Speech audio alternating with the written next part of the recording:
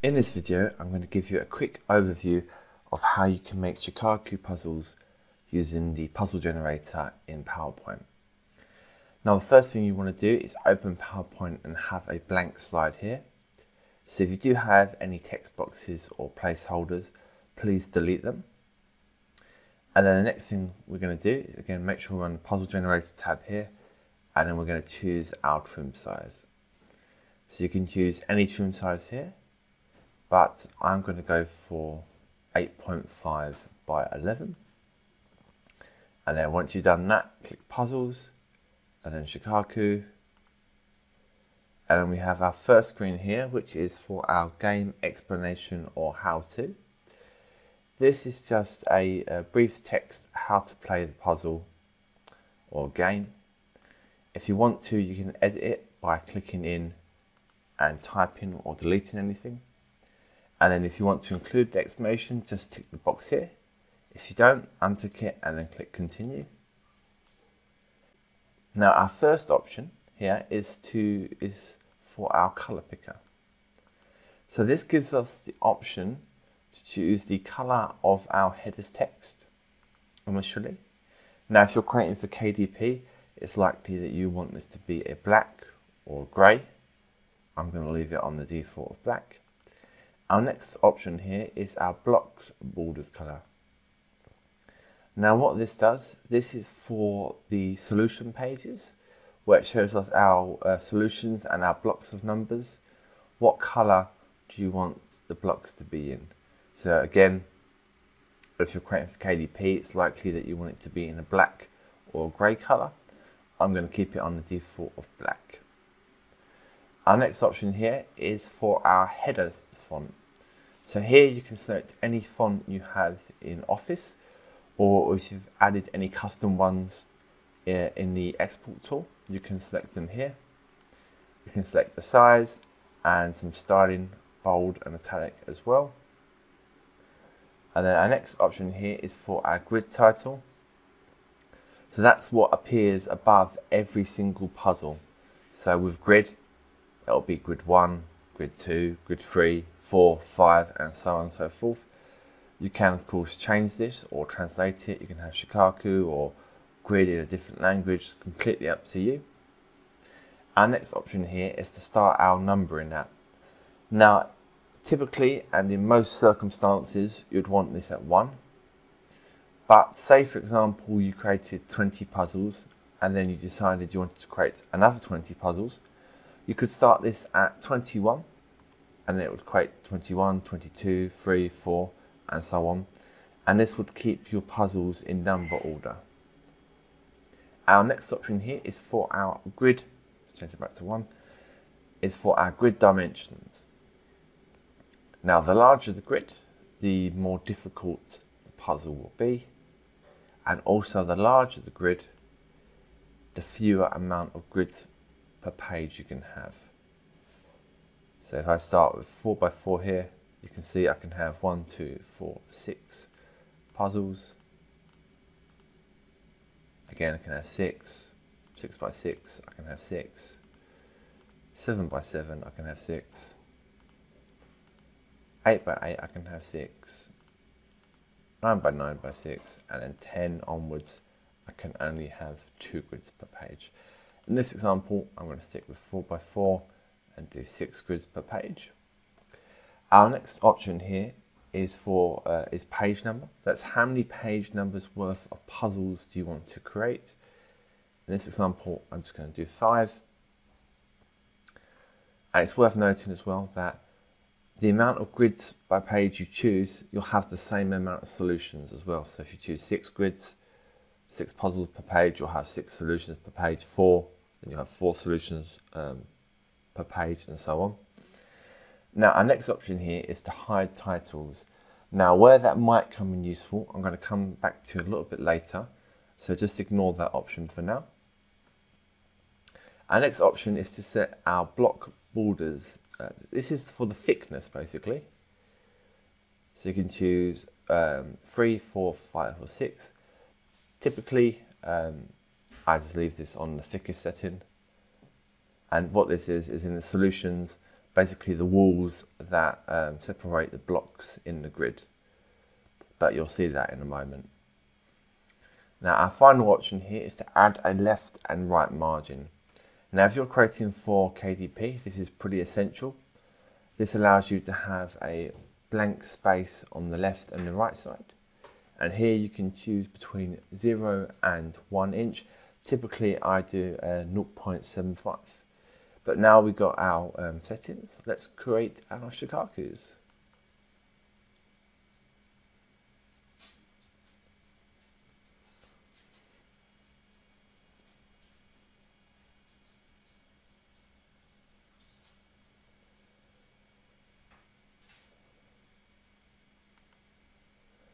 And then we have our puzzles, and then our solution. So this is the block wall I was talking about earlier. You can, of course, like I said, change the color or the thickness of it. We have all our solutions too. Now, once you've created your puzzles, you do have a few more advanced formatting options. For example, if you wanted to change the font size of the titles, you can do so. All you do is select them here like this, click change individual fonts here, and then here you have the option to change the color, the font, the size. Let's do a 26. Bold, italic, underline, and also the alignment, and click OK. Now what that does, it applies your changes to all the titles all the way through, including your solutions. And now a final formatting option that you might like to use, which you might find useful, is the movement tool. So again, if we select our titles, because they're a little bit close here, what we can do is put a distance in here, and then we can move them up, down, left or right. So I'm just going to move them up quickly, like so. And again, this change applies all the way through your puzzles, including the solutions as well. Now what I'm going to show you now is how you can have a custom amount of puzzles and solutions per slide by using the bulk import and export tool. So what we're going to do, we're just going to delete all our slides here. We're going to tap to add a blank first slide. I'm going to delete our placeholders here, like so. And then what we're going to do, we're going to choose a square trim size here. So I'm going to go for 8.5 by 8.5. We're going to go back into puzzles, choose Shikaku. And then what we're going to do here is we're going to remove the left and right margins, so untick that. We're going to change the grids by page down to 1. We're going to hide the titles. And again, you'll know why that's useful a little bit later. And then for this example, I'm going to create, let's do 6 by 6. And I'm going to create 40 pages worth, so 40 puzzles. Once we've got our settings, click OK.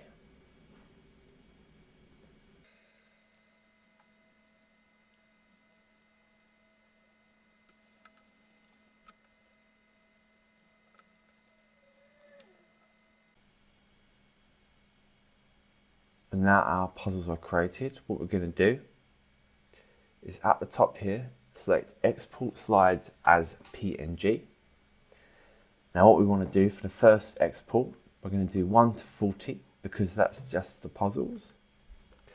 So if I type puzzle in here, I'm going to keep the quality and resolution the same. Click OK.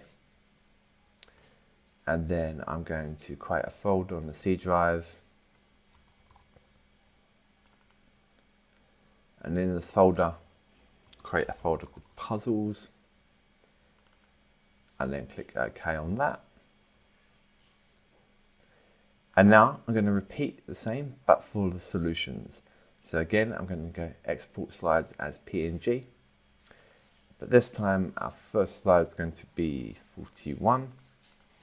Put solutions in here again, keep the quality and resolution the same. And then I'm going to select the same folder again. But in here, create a folder called solutions and place them in there. Now that's done, what we want to do is delete all our slides here. Tap to add a first slide, delete these placeholders again. And then we want to select the trim size we want to have for our final KDP book.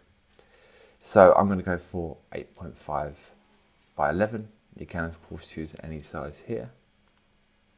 And then what we want to do is at the top here, we want to click on bulk import images. And then we want to make sure we're in the folder we created. And then we want to go into puzzles and click OK. Now, as you can see here, the bulk import tool gives you a lot more selection as to the amount of images or puzzles you can have per page, all the way from 1 up to 20. So for this example, if I do 8, and then here we can add a title above every image. Now if you remember, on the Shikaku settings, I hid the title. This is because I can set the title here, and by setting it here, it will remain a text box rather than part of the image. That means if I then want to change the sizing or the formatting afterwards, I still can. And then down the bottom here, we can set minimum margins and spacing. I typically leave this at the defaults and just tick attempt to optimize spacing, because this seems to give the best results with the puzzles tightly knit together. So once you've done all your settings there, click OK. And as you can see, I have 8 Shikaku puzzles per page. And then the next thing we want to do, we want to go to bulk import again, but this time select our solutions. Now here, again, you do not have to choose the same number as you did for the puzzles. You can choose any number here. I'm going to go with 20. I'm going to change the text here to solution. Keep everything else exactly the same and then click OK. And there are my solutions, 20 per page. So as you can see, using the bulk import and export tools gives you a lot more power and a lot more flexibility over the amount of puzzles you can have per page and solutions you can have per page. I hope this quick overview of the Shikaku feature of the puzzle generator helps you get started. Thanks for watching.